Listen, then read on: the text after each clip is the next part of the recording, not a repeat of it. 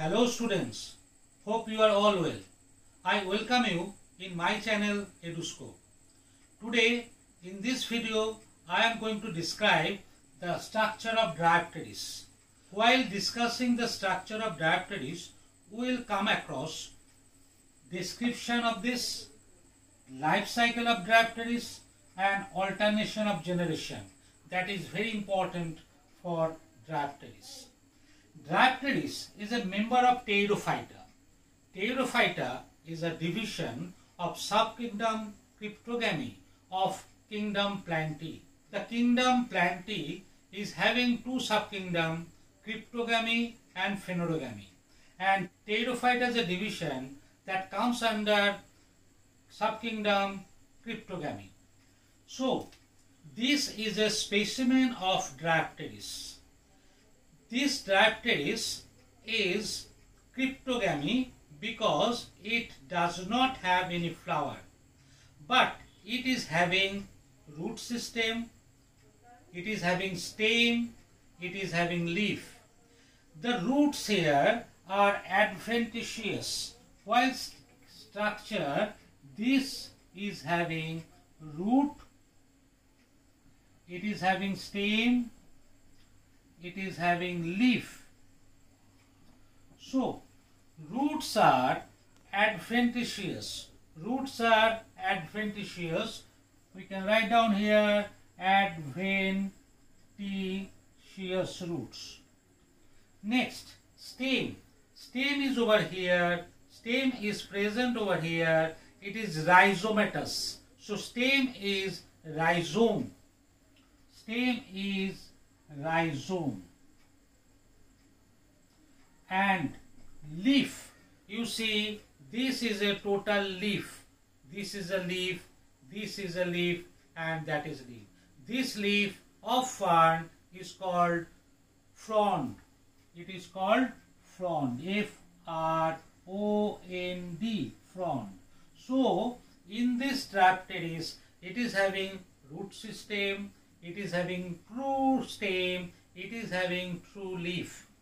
Now, in this structure or in this plant, they are having vascular bundle, xylem and phloem. So, what water is absorbed by the roots, adventitious roots, that is going to the leaf through vascular bundle, xylem. And after that, what foods are produced in this leaf that are transported to the different parts through phloem. So, it is having vascular bundle. Vascular bundle.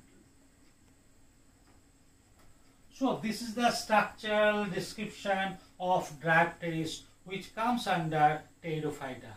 It is applicable in your practical as well as description of Dryopteris. Now, I am going to describe the life cycle of Dryopteris. This life cycle shows alternation of generation. This plant is having two phases in their life cycle. One is diploid phase, that is called sporophyte, diploid phase called sporophyte, and haploid phase, that is called gametophyte. Gametophyte. Okay. So, now you see that it is haploid phase. Now, this sporophyte phase and gametophyte phase alternates in its life cycle. That is called alternation of generation. There are three types of alternation of generation that is found in case of plant. In case of Dryopteris, we are getting Diplohaplontic type of life cycle. Diplohaplontic type of life cycle.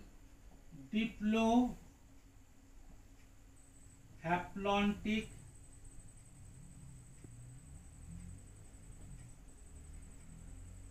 types of life cycle.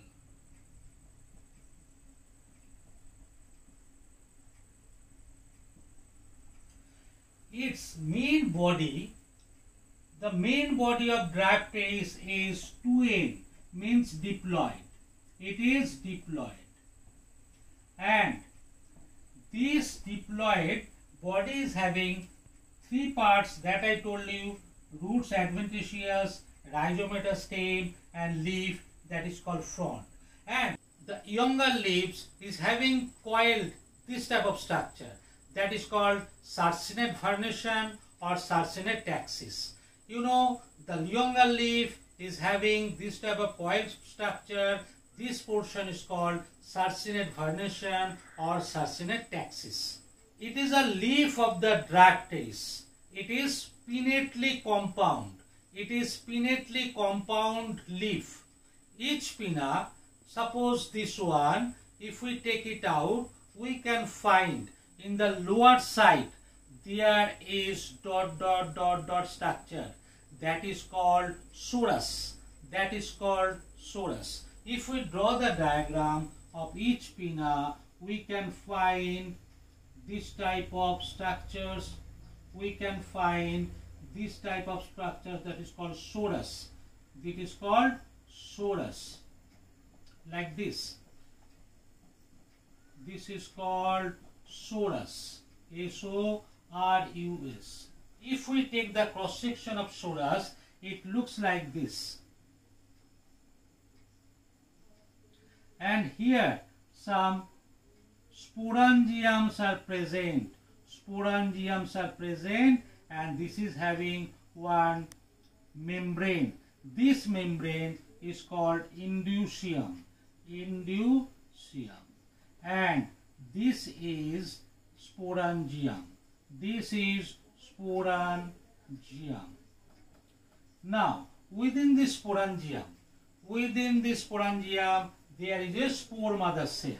It is having spore mother cell.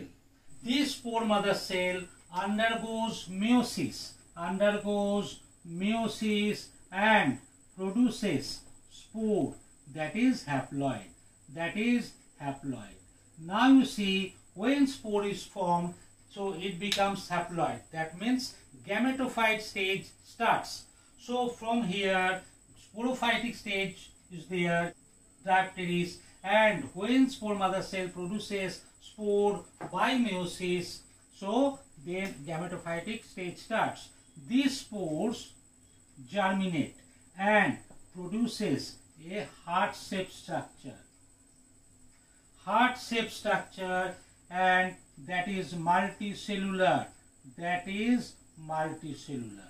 Okay, very minute structure is formed, that is multicellular and photosynthetic.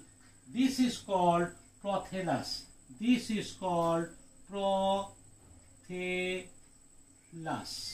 Prothallus. Okay, and here rhizoids are present. What is present? Rhizoids. Okay, rhizoids are present, and it is photosynthetic. Means autotroph. So they can prepare their own food.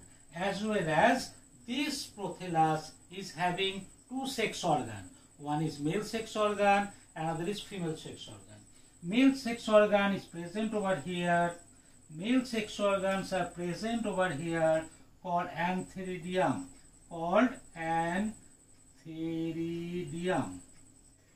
Antheridium is the male reproductive part, which is having 32 sperm mother cells.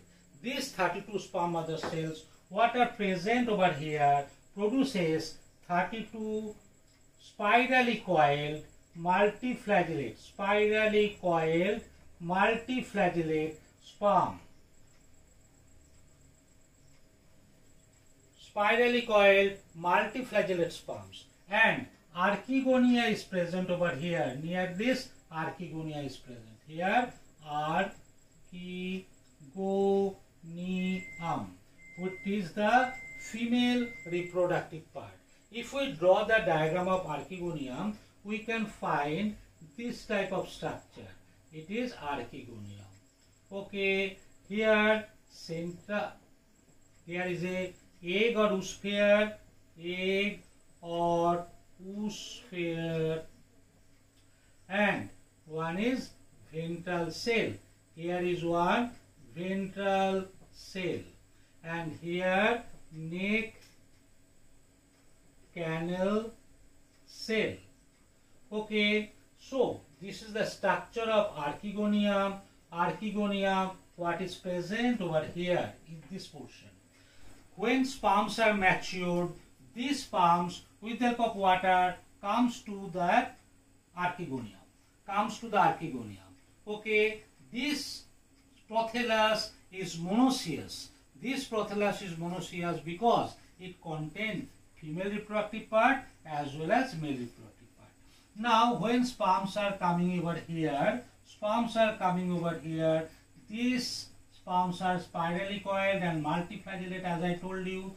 This portion of neck canal cell and ventral canal cell destroyed, and these slowly come inside.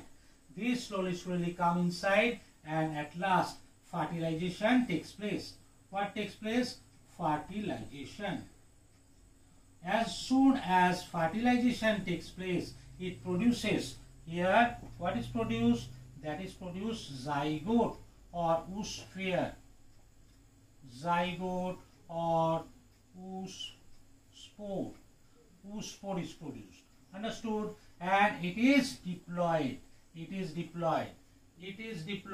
And again sporophyte structure starts developing, and this zygote or oospere develops and produces these new plants, and prothallus slowly destroyed. In this way, total life cycle of this Dryopteris takes place. As you see that from here to this portion is sporophytic phase,